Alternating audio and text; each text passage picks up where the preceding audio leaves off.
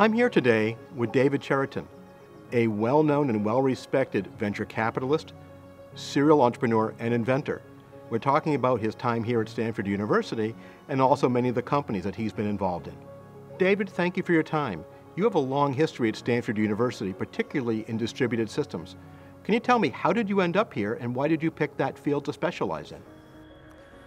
Well, I ended up at Stanford because I had an opportunity to come here from Canada, and I thought it was a fascinating place to be for a while. I didn't quite expect to last there 36 years, as it's turned out. And with distributed systems, I've always been interested in that element of how you build these complex systems, and distributed is the ultimate challenge. And I was fortunate that networks became a significant factor in computing at the point I got involved in research. So the beginnings of Ethernet started basically at the same time as I arrived at Stanford.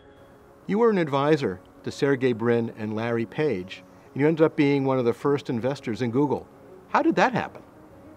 Well, I met Larry and Sergey because they were PhD students who basically hung out on the same floor as my office and with some of my PhD students, and I really got to know them more closely when they came to me for some advice about how to license the technology they developed outside of Stanford. And I think that I was known a little bit at that time as somebody who might have some idea about the real world, because I was involved with a startup that got bought by Cisco Systems at the time, a company called Granite. So people thought I knew something about business. One of the biggest companies that you've invested in and really changed the world has been VMware. How did you become associated with them and with Diane Greene? Well, I was involved with hiring Mendel Rosenblum as a professor at Stanford, and his wife was Diane Greene, actually his girlfriend at the time. And it turned out that Diane is a windsurfer, so I originally met Diane Greene because we went windsurfing together down at Crissy Fields just off the Golden Gate Bridge. So that's how I met her originally, was as a girlfriend. And then when they started VMware, I didn't realize it was going to be as disruptive as it was, I hate to admit, but I thought it was cool technology and I thought it was useful. So, and I had confidence in them that they would produce a good product, so I thought it was a good investment. You were co-founder and chief scientist of Arista. How did that happen? Well, Arista has a kind of an interesting history because originally we founded the company to do something quite different, but I have to attribute it to Andy that we sort of redirected the company into the sort of data center networking space, in effect, with 10 gigabit Ethernet. And I think the opportunity that we realized there was that there was going to be a huge growth in data center networking. They needed much higher performance networking, and they needed different feature profile than what was available in the standard kind of enterprise networking. And then there was commercial silicon, as it's called, switch chips, which meant we could build a networking company without having to build ASICs, which was attractive. And from my standpoint, I think there was an opportunity to do much better software than what I had seen previously for running on switches, and so I thought there was value there. As you look back on those early investments and projects, what are you most proud of? Well, I think the thing that I've enjoyed the most is all the people I've worked with, and I feel one of the things I really love about computing is there's a lot of intelligent, hardworking people that are passionate about the technology, and it's just very exciting to build a team where you pull off something that you realize no individual could do by themselves, but you've done together. And so I think I personally get a lot of enjoyment out of that. I think the other element is that, of course, besides myself, I think a lot of people have really benefited in their career and their financial situation and the companies I've been involved with, and it's just nice to see people having a better life as a result of companies that I've had some role in pulling together. As an inventor, you've become well known for your work in transactional memory. How is that work going and why is that so important? The work on transactional memory is something I'm engaged with at Stanford, and I think it's really a transformational sort of approach to how we build computer systems. The model is very simple for the application software. The challenge is making it go fast enough, and I think the tricky part is that it's not purely a software solution you need to come up with, it's a hardware and software solution to make the two work together effectively to make it efficient enough. Let's talk about Apstra. Tell me about the problems that it's going to solve and why they're so important. I think Apstra is tackling a really fundamental problem here, which is that I think of this as the operating system problem. How do you operate complex computer-based systems? And the answer can't be manually.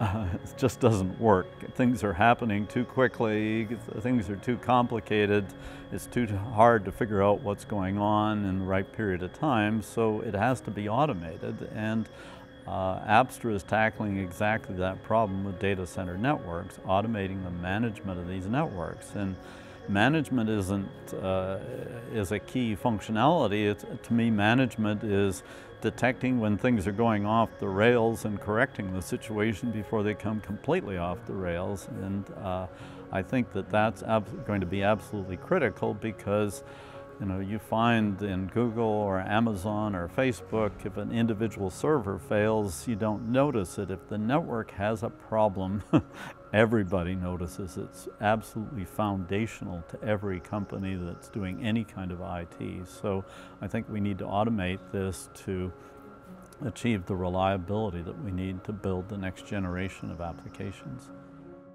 You decided to fund Apstra personally instead of raising venture money. Why did you do that? I feel like I'm a little bit caught on that one because, when the VCs know I can afford to fund it, they might ask, why don't you fund it yourself, I guess. But I think that, I think I'm more interested in building really good companies with really good technology, and something I think I learned from Andy Bechtolsheim is it's great to build a really, really good product so it kind of sells itself, and that takes a little bit more time, a little bit more patience, whereas venture funding is driven by sort of a tighter time schedule of needing to achieve return on investment for their investors in the funds. So it gives you a little bit more freedom to do it in the way you think is really right. Long term, what do you see as the outcome for Apstra? Do you see it growing into a bigger and bigger company, or do you see it being acquired by a larger company like Cisco, Juniper, or Dell EMC?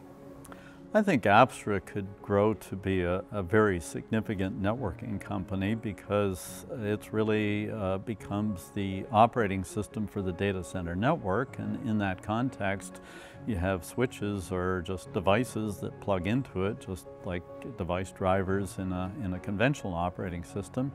And it also becomes a foundation for automating the rest of the data center. And there's a lot of areas of automation that are required at the server level, at the application level, and what's critical for that automation is to be able to have insights into and control of the network. So I think we're in a great position to grow in that sense, to become the data center operating system. The Internet of Things is exploding with more and more devices on every possible network. What are we doing about it? How big a problem is this? Well, I think the growth of IoT is going to put tremendous pressure on the networks, because you're collecting data and you're controlling these devices over the network. It's going to put pressure on having the networks that much more fault tolerant as well, and highly available. And I think that the technology we have at the sort of basic level of what's often called speeds and feeds is enabling incredible growth here. So I think that the real limit of the technology, again, is how solid can we build applications on top of this, and how solidly can we run the communication that is the networking. So again, I think it ties back to the Apstra opportunity. We need to automate these systems to run with the reliability and the flexibility that's required for new applications that are all part of the IoT umbrella. You've had a tremendously successful career. Why aren't you just lying at a beach somewhere or spending all your time windsurfing? Well, I don't windsurf all the time because I only usually last an hour or two out in the water because I usually like to go out in fairly challenging conditions. But perhaps more seriously, I worked for all these years to get as good as I am with software, with distributed systems, and I think there's still some amazing technical challenges. So as much as I enjoy sitting on the beach or windsurfing, I find the technical challenges are the things that excite me and get me up in the morning, and the Valley is a great place to explore these things, both Stanford and in various startup companies. David, thank you for your time. It's been a real pleasure. Well, thank you for the questions. I enjoyed answering them.